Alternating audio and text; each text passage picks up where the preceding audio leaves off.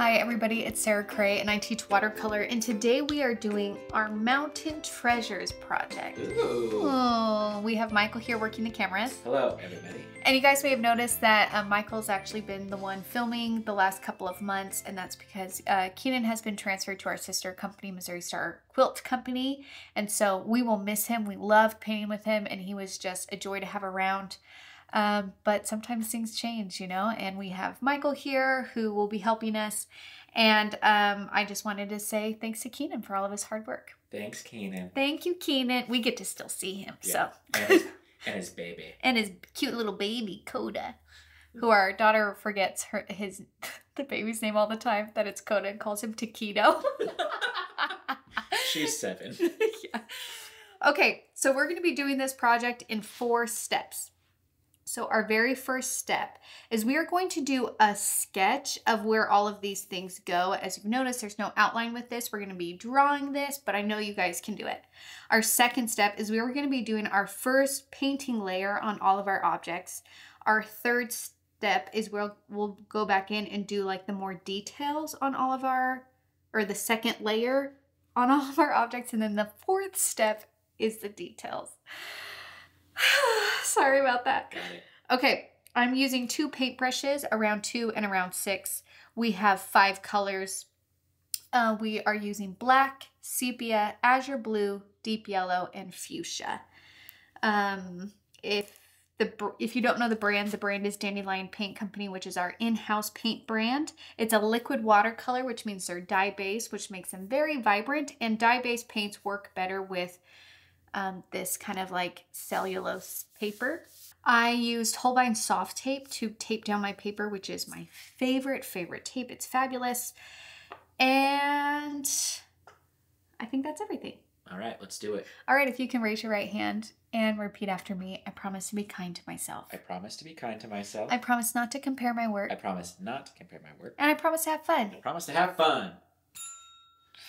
Okay, so the theme of this box is the mountains are calling, because I was thinking about like in summertime when it starts to warm up, and that's when you want to go hiking and camping and traveling and experiencing new things. And as I was thinking through the feelings and what maybe you would do during that time, some of my favorite things and my kids' favorite things is to look and find little treasures along the way, whether you're hiking or maybe you're just out in your yard and you find you know, a feather or just the most perfectly smooth stone or like a piece of driftwood or something like that. So this project is all about celebrating these small treasures that we might find and how we can do a little painting of them.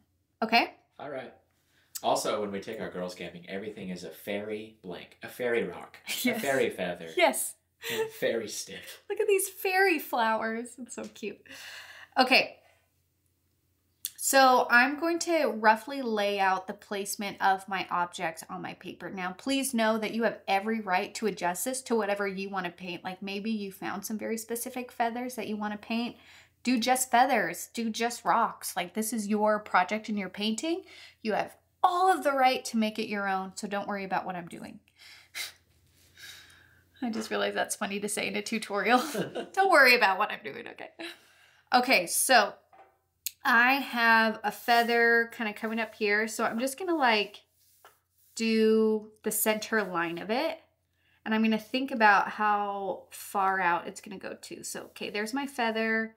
I'm going to do a rock here. And these are just basic shapes. Notice that I'm not doing hard, like very defined lines. I'm lightly sketching. One, I want it to be light so it doesn't show through my watercolor as much. And 2, it's just a good practice to know that there is like flexibility in what it is that you're painting and you're drawing. So even though we're roughly laying this out, as we paint, things might shift around, and that's okay.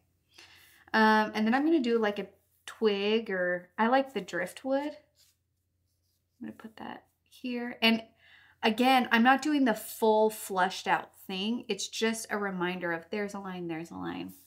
And then we'll do like a plant here. Do a rock here and a feather here. And then as we paint this, some things are going to get bigger or smaller, and so we might have to add or take away or adjust, okay?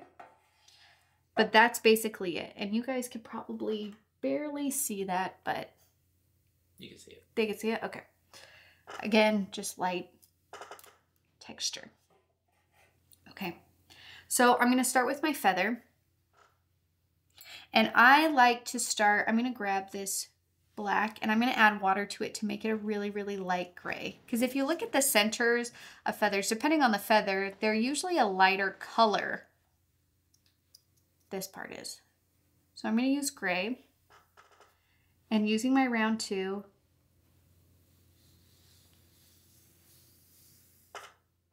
there's my feather. And then I'm going to use my round 6. And what I like to do is I like to shape it using water and then just drop in color. So let's grab some of this. I'll just grab some of this gray so you guys can see what I'm doing. Now, when it comes to the feather, and I have one here as an example, but they come in so many different shapes and sizes that I don't want you to stress. But it kind of comes to a point, and then they kind of like smooth out, like kind of round out like this. And then you can get chunks that are separated. So it kind of like angles. And then it curves back down in. And then while it's wet like this, I'm going to grab a little bit of the sepia, maybe a little bit of black too to kind of combat that orangeness. We can just drop in this color and it's just going to kind of diffuse out. I have a really fun fact on today's episode of Wow, That's Illegal with Michael Cray. Are you ready? Yeah. It is illegal to possess the feather of a North American bird under the Migratory Bird Treaty Act. What? You are not supposed to pick feathers up. So I'm teaching people to paint things that they shouldn't even have. They could Google the feather. Okay. Please don't. You guys obviously don't have any feathers in your possession. Yeah. Because that's illegal. You'll go to feather jail. So. It's funny. I was just reading about it because I remember seeing something about it a while ago and thinking like, haha, that can't be real. You pulled out a feather and I went like, oh my gosh, let me look this up. It is. It's a real thing. The Migratory Bird Treaty Act. Wow. I had no idea, as you can tell. I don't think that's a native North American bird feather. That's right. That's right. Okay, so I did the left-hand side, and I'm going to stop. You see how at the bottom of this feather there are like these really light curly cues, kind of? The down. The down? Is that what it's called? I think down. Yeah, I mean, let's call it that for all intents and purposes. Okay. Perfect. And then I'll do that later. I'm going to do the right-hand side now. So basically, I'm going to try and like mirror. And then whenever you want, you can have a little break. So it basically, you're going to leave a thin line and then keep going.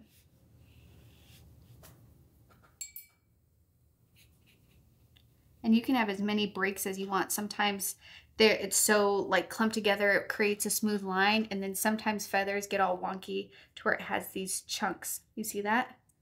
So just paint whatever you feel comfortable painting.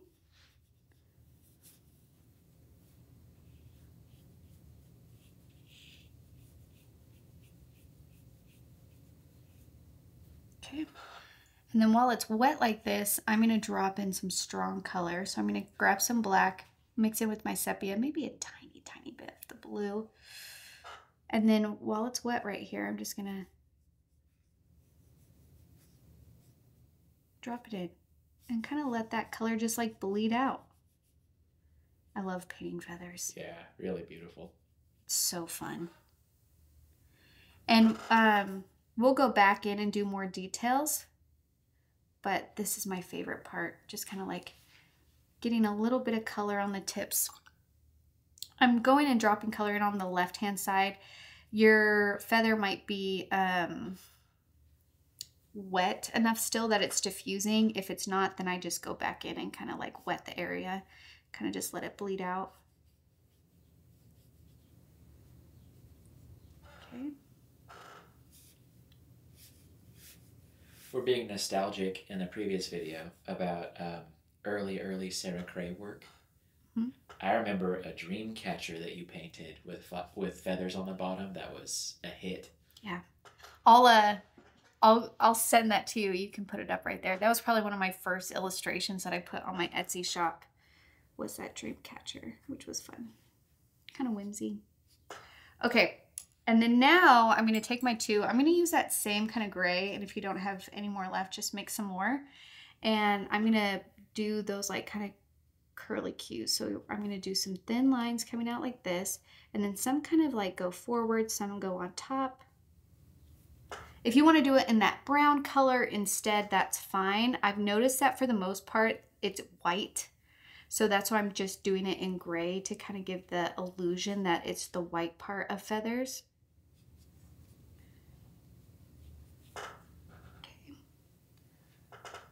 And we'll go back and do a second layer.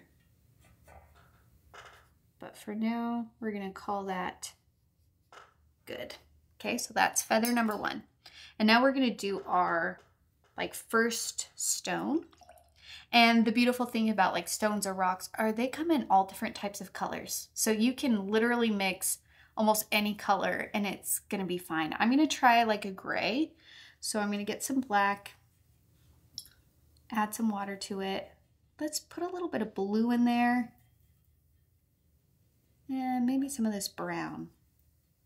Ooh, that's pretty. So for this stone, I'm going to use my round 6, and using the light value, I'm going to create an oval shape with the lightest value in the middle. So I kind of take my color and I go along the edge, and then I use water to spread it out. And remember, it can be wonky.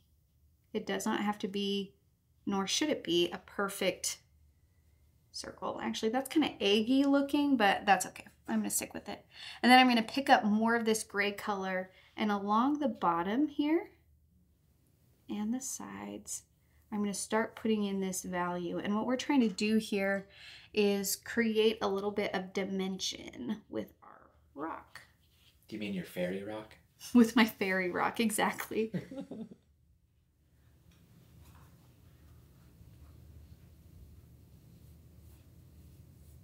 So we're trying to show that this is thick and it's rounding away from us. So we need to have a darker value to show that. And then depending on everything, you can have little marks on your rock.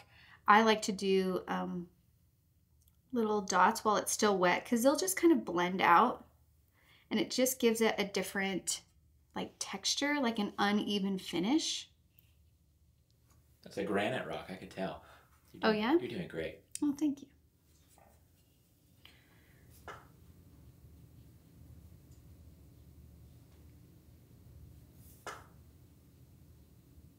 Due to the Rock Act, it's also illegal to pick rocks up. Really? No. Oh.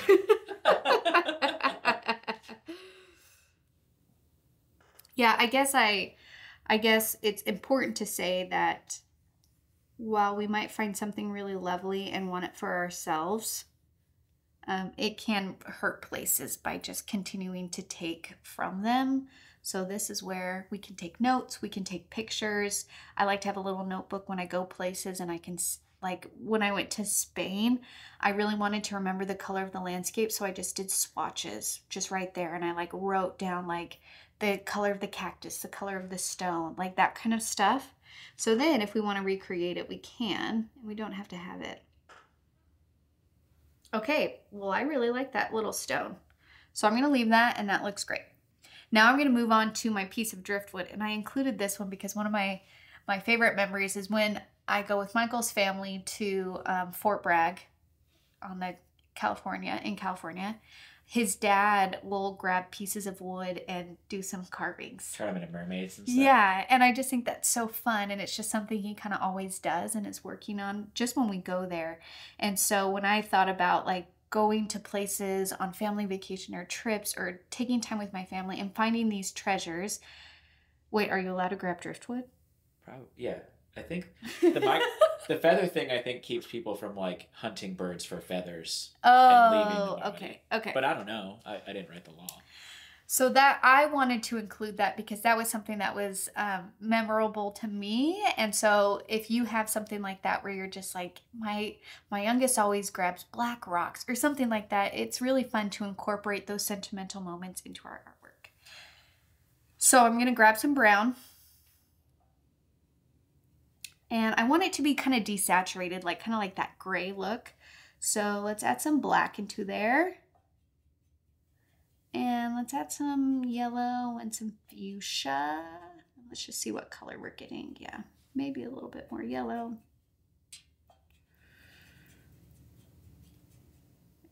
Maybe some more black to kind of just gray it all out.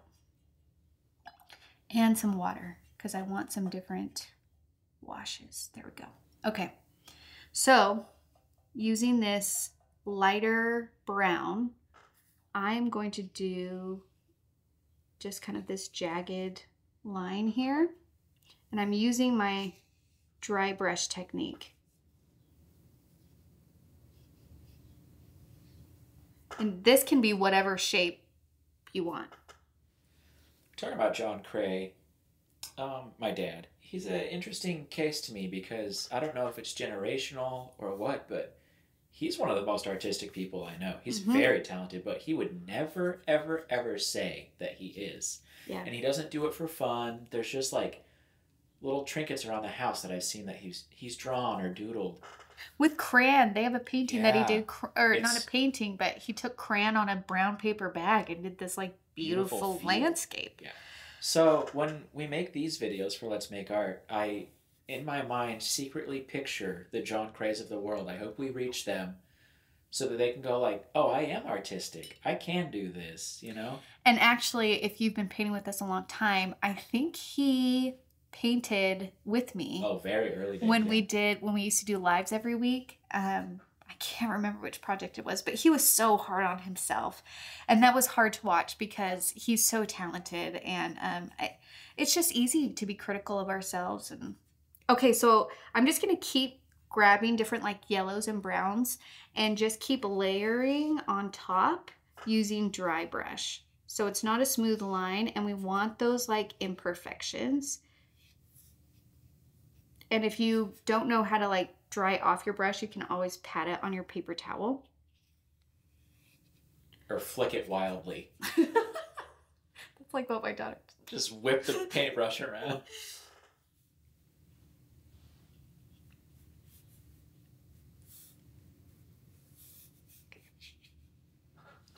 And then I'm going to use some dark brown just to kind of like tighten up the edges.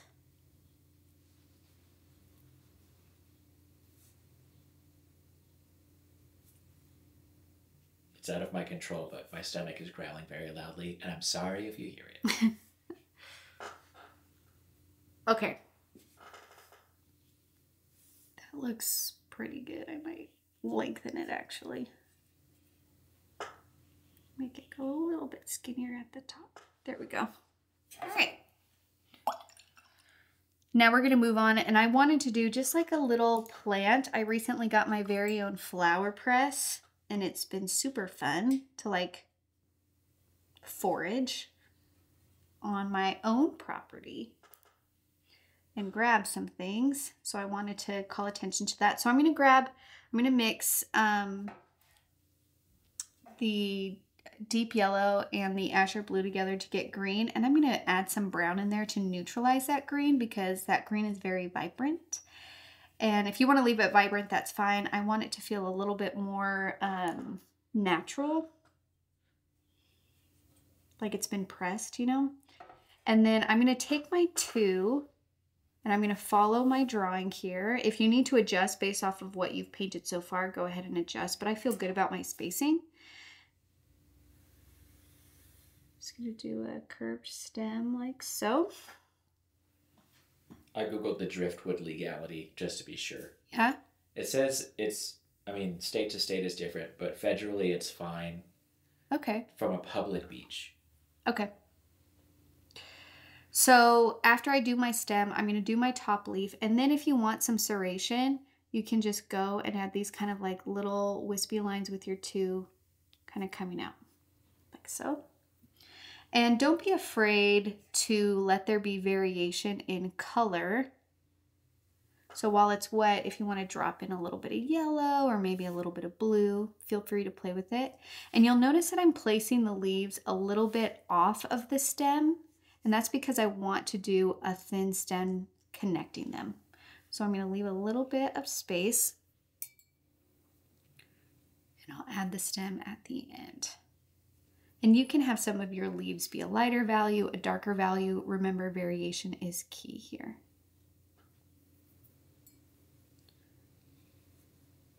And it doesn't have to be perfect. You can work quickly. Sometimes when we force ourselves to work quickly, that's when we have to make decisions fast. That's when, I don't know, we don't obsess or try and make it perfect.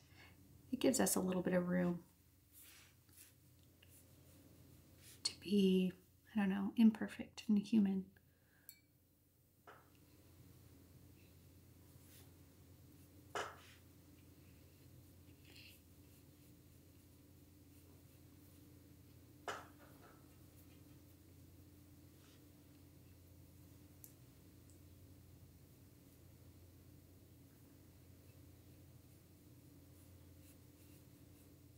I'm adding the serration. And I like to do a few at a time. Sometimes what I'll do too is I will like just pick up a strong color and then just like keep adding until that color runs out. So there's a natural change in the values.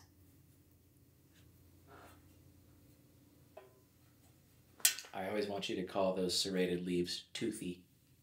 Toothy, if you want to add some teeth. The botanical term. I know that there is. I can never remember what it actually is. I know you told me before, It's but toothy. well, I know now because you just said it. I mean, like when I went to talk about it, I couldn't remember. Like I just said. It's toothy. It's toothy. That's it.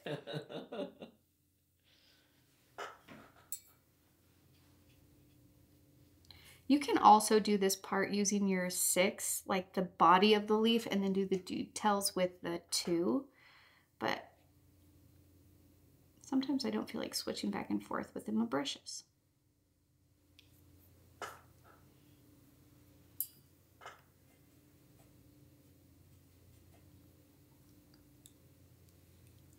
You can make them symmetrical, which means that it's this like twins on each side, or asymmetrical, which means it's not.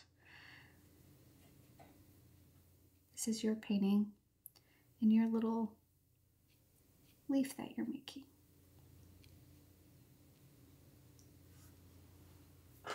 And I'm actually going to leave that. I'm not going to do another row because I don't want it to go into my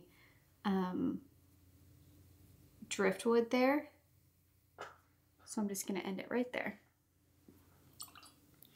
Okay, let's do another feather. Actually, I'm gonna do my stone first, and then that's gonna inform me of where my feather is going to go. So I think like basically what I want is I want to make sure that my stone and my feather end on a line almost. Like you see how the edges of these are fairly close. They kind of line up a little bit. Yes. I want the same thing happening here. So if I do, so here's my leaf. So if I want probably my stone to be about here, maybe I'll make that taller. And then that way I can do this guy up here. Which means that if I do my feather, the end of it needs to be about here. So the center is going to go like this. And then maybe like that. So you can absolutely draw more as you guys go to get that, to make sure that you like the shape and how things are lining up. Okay. Now let's do a more brown stone here. So I'm going to take this brown, mix it with some gray, maybe some of this green, basically a brownish gray.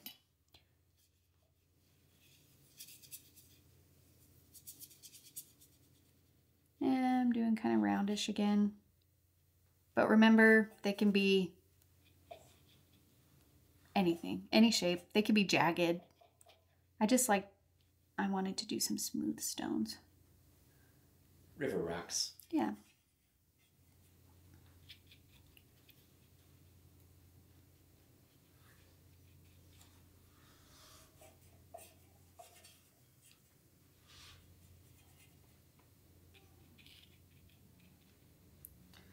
Okay, that feels good. I'm gonna let that be.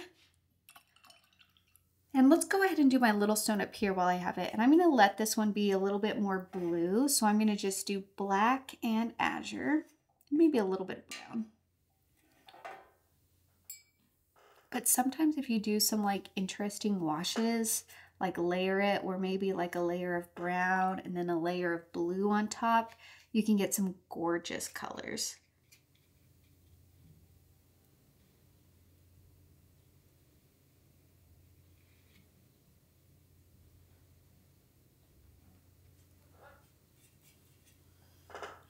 And just kind of along the edge or the bottom, put in that darker value and just kind of let it move. Let it do its thing.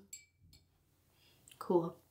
Okay, feather time. I'm gonna grab my 2, grab some gray, and same thing, I'm going to do my stem first. I'm calling it a stem. I'm not sure if that's the correct term.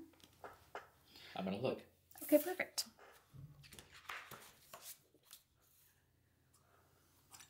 Now this feather, I'm gonna paint using water, and then I'm gonna drop, see how there's kind of like stripes? So the colors I'm gonna drop in while it's wet, and then I'll go back in after it's dry and do these kind of like dots and the darker lines in between. So it's kind of like this wet on wet, and then we go back in with wet on dry. So let me actually make sure I have my colors ready to go. So I'm gonna make sure I have like a reddish brown.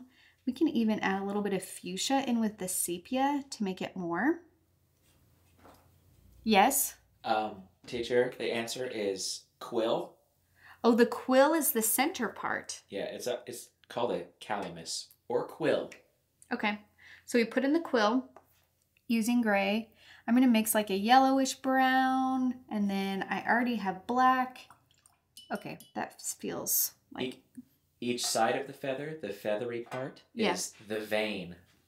Outer and inner vein, V-A-N-E, like a weather vane. Oh, okay. Veins and quills. So we're gonna paint the veins using just water. There you go. So it's kind of, and you can Google pictures, but it kind of points at the top. And then it kind of like widens. And honestly, some of the most fun I've had has just been Googling pictures of feathers and painting them in my sketchbook. Like there really is so much variation to the shape and the color and the size that it's just kind of fun. It's a fun challenge. The furry part at the bottom is called the after feather. The after feather? Yeah. That's funny. Okay, so I'm taking this kind of brown red sepia that I mixed and putting it in chunks, and you're seeing that it's moving on its own, and that's okay. That's kind of what I want. I just kind of want it to bleed around, and we actually have a tutorial that is just like feathers, which is one of my favorite projects. If you have never tried it, it's super fun.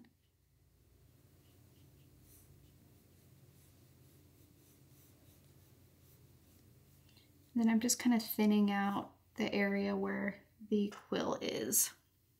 Maybe put a little chunk of brown in there. Okay. And then while it's wet like this, I can even shape it a little bit. So if it's like, let's smooth out this line. Let's have a little section of feather kind of come out here.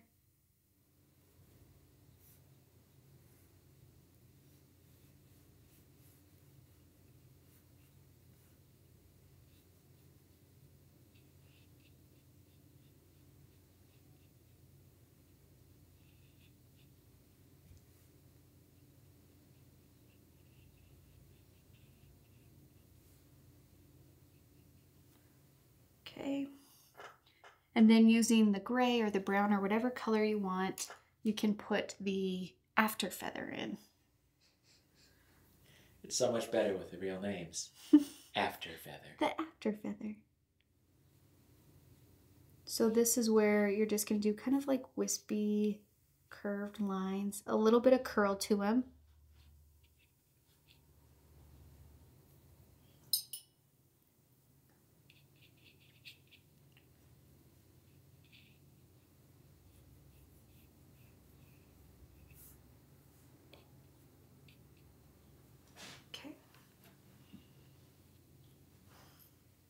Okay, so now we have like our layout, and we're basically going to go in, and then any areas that we feel like could do with another layer of value, we can put those in now. So I'm going to go like my beech wood here.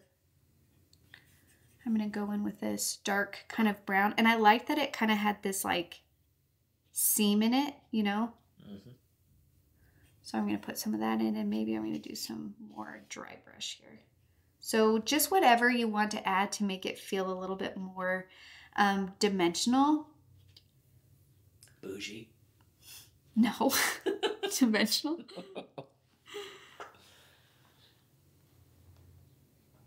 And basically we just don't want it to seem super flat, and objects look flat when there's just one value.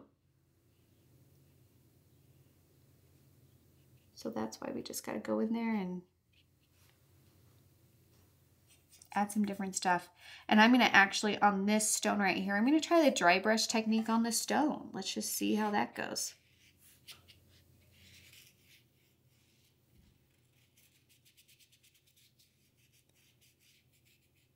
I love it. Cool, right? Yeah.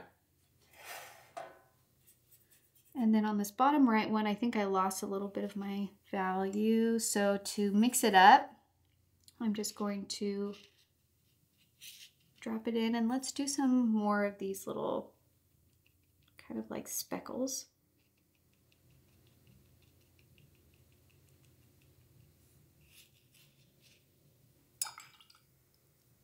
Maybe I actually wanted to paint an egg here, and that's why I just keep doing like egg shape with speckles.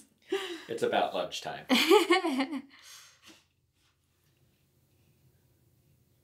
Okay, that feels better. This one actually looks pretty good. I think I might just do one more swoop, kind of just along that base.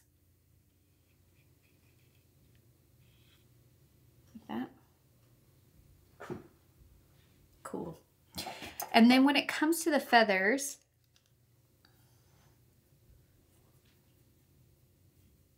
this is where we can just kind of like get a darker, like one click darker value,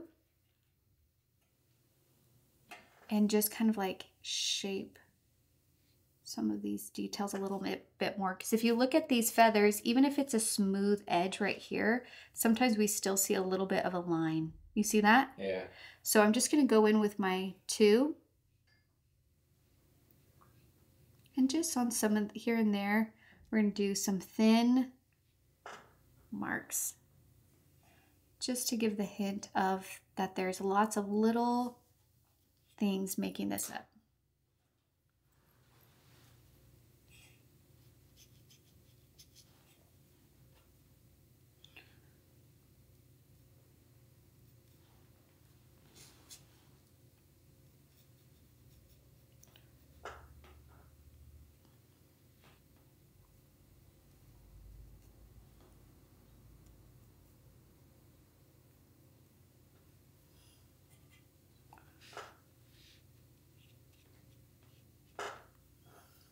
So now we're kind of combining, we're like in that transition period between step 2 and step 3.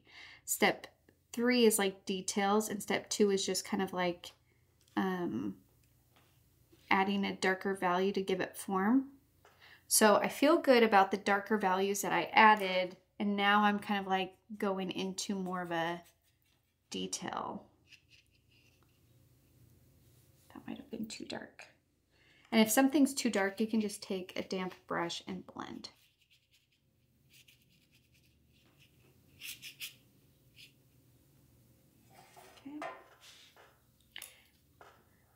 And sometimes I like to go in and just kind of like along the side of the quill, do like a darker.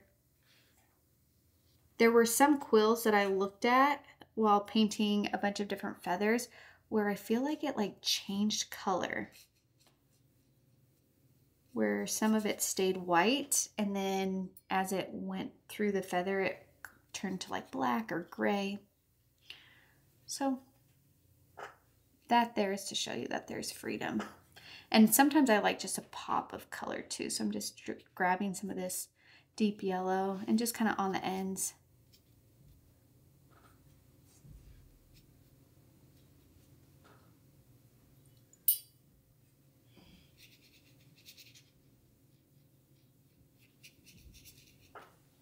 Okay. Now on these leaves, I don't need to do much. If anything, I might just add just a thin detail vein down the middle, if it needs it. You might be looking at yours and saying, actually, it looks pretty good without it.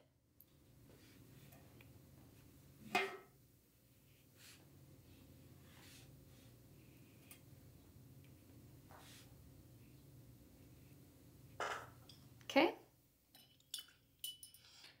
And then on this feather, this I think is the best part. This is where we get to add like the black part in between these color changes. So I'm just using my round 2 and like a dark brown. And just putting in these kind of stripes. There's not a lot of rhyme or reason to where I'm putting them, just wherever it feels good to. I'm sure that there are actual like feathers that are very specific of like, this is the dark area, this is where you put the dots, but I'm just being playful.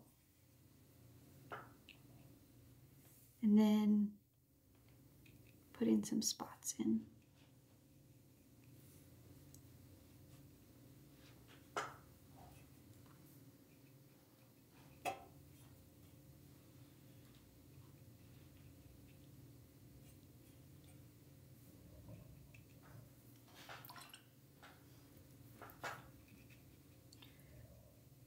And if it feels a little bit too sharp next to like the softness of the wash underneath, sometimes I'll just take some water and just kind of blend out that edge.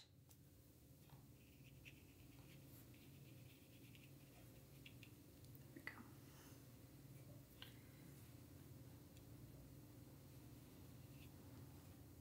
And sometimes just putting a hint of color on the end of these after feathers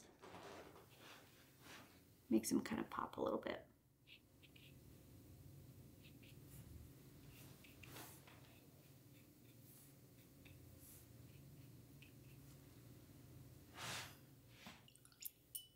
That's it. It's beautiful. That's our project. I think this idea is so fun. I think there's so much opportunity here where you can say, there's some pieces that are treasures to me that I just love, something that's meaningful, that it would just be fun to pull it out and paint it. And it doesn't even have to be rocks and feathers and leaves, but just these little trinkets or maybe something small where you can just put it right next to you on your paper and say, what is this shape? What is this color doing? How can I look at this? Take time out of my day to stop and look at this feather and notice the spaces in between. Notice how sometimes there's a little bit of a curl that comes in, or how these soft feathers are so thin and kind of splay out. And so I guess my hope with this project is that you can take some time to stop and really look at some things and maybe try and paint them and just see what happens. So thank you so much for painting with me. Michael, always a pleasure. Thank you. We'll see you guys next time. Bye.